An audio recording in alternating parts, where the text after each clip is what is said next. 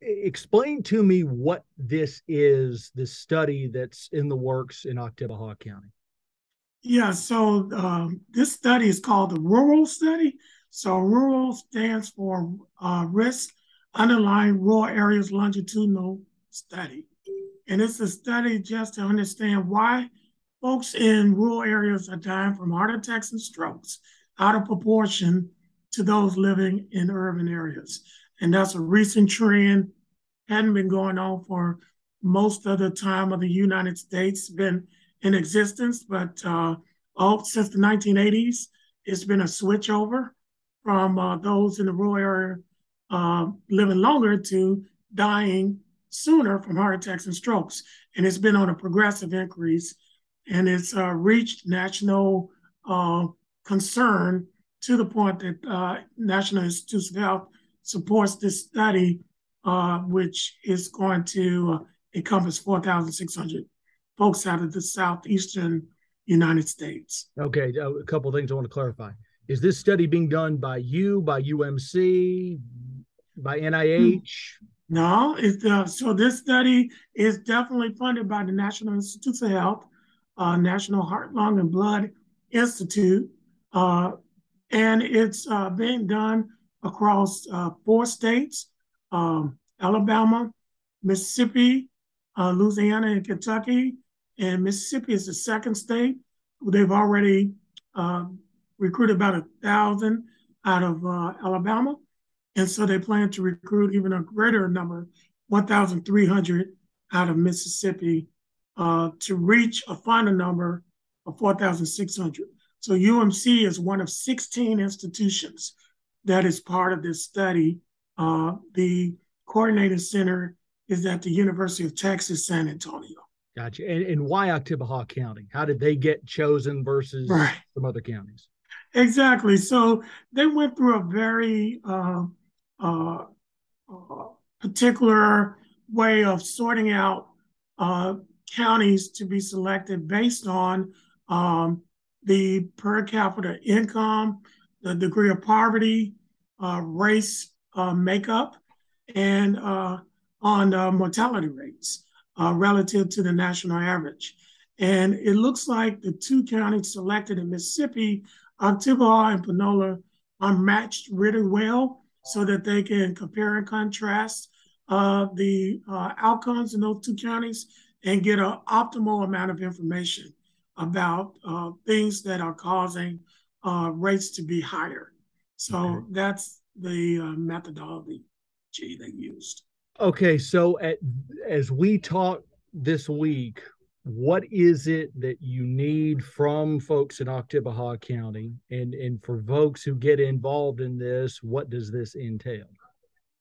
So we want folks from Oktibbeha County to be aware of a great opportunity to learn about their own health, get information about their own health, and to also contribute to the health for their community as well as nationwide, based on the findings of these studies that can be applied and then eventually implemented. So, want to know about the study, to join the study, if they so feel, if they're between 25 and 64, they lived in the county over 6 months and they don't plan to leave uh, in the next 6 months, then they're invited to be in the study.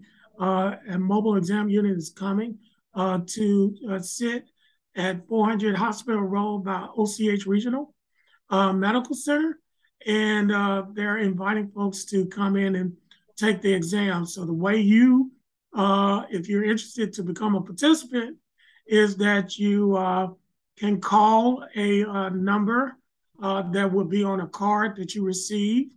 There is also a form you can fill out and just mail it back from that card that you might receive from the study, because they're sending it out to like 2,500 folks randomly across the county, and they're going to do it repeatedly until they get 700 total out of Oktibbeha County.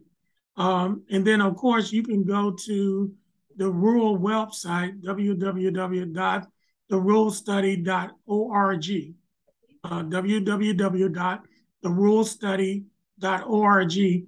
And there is a highlighted area if you're interested, you can click on and actually sign up for being part of the study that way. Okay, They'll call you back. so just to clarify, I'm assuming there will be invites going out in the mail randomly. There are Already people started. okay.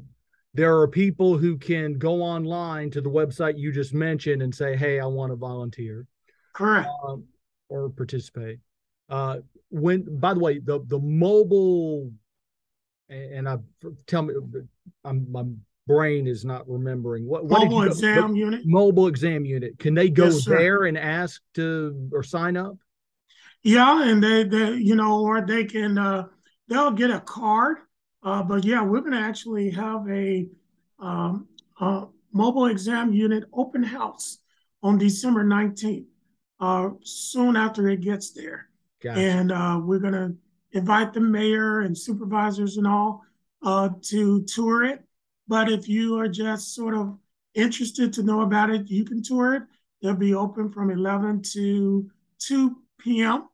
And we will have folks there to help assist you get on the website and sign up Now, from that website. it, basically, does the study start when you get that 700, or I mean, and is there A and B? Is there are you under the gun to try to get that 700 by a certain time?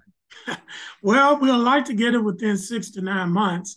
That's the plan for it. If we get it sooner, we're not going to complain. We've already gotten about 100 plus folks scheduled to be on the mobile exam unit. So I think they filled up maybe some December slots and starting to get into the January slots already.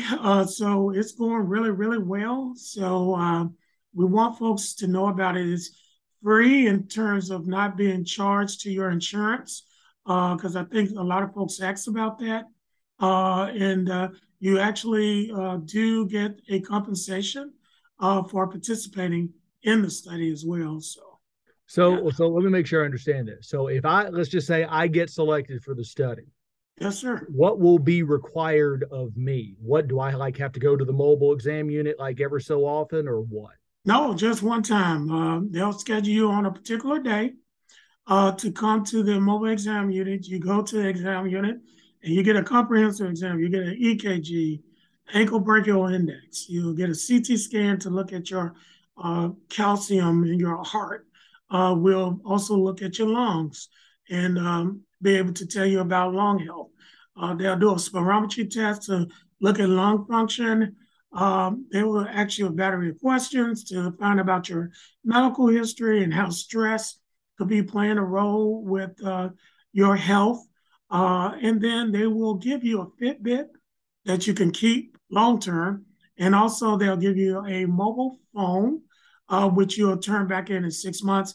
And that's to understand how physical activity, how diet, and how sleep factors into your health profile. And they'll also be looking at water quality.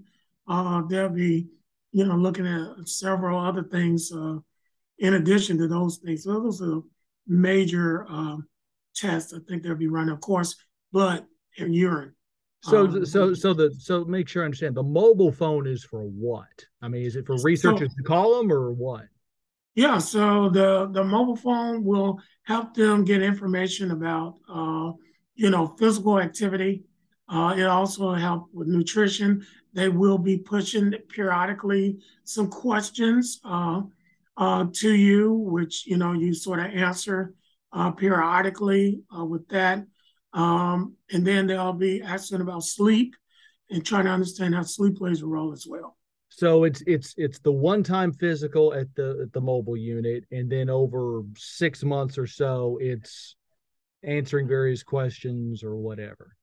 Yeah, just staying in touch and answering some questions through that, and then the Fitbit as well, helping to get us to understand how physical activity and all is playing a role. And just to clarify, it sounds like the compensation is the Fitbit, or is there? Because I'm Oh sure. no, they think they're giving $75 to be able to participate in the study, and another 75 after working with the phone and the Fitbit for that 6 months. Okay. So a total of 150.